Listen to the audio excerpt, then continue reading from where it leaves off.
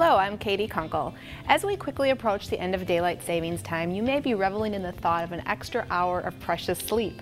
Unfortunately, when you have kids, that may just mean an earlier wake-up call. For children who are dependent on a sleep schedule, a gradual shift in bedtime can make all the difference in a smooth transition. So if your child normally goes to bed at 7, about a week before daylight savings time ends, put her to bed at 7:15 and let her sleep 15 minutes longer in the morning. The next night to bed at 7:30 and the following night at 7:45.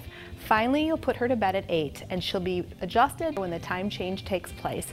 So while it seems complicated, it just means putting the baby down a little later. For more tips to make mom's life easier, visit MomsEveryday.com.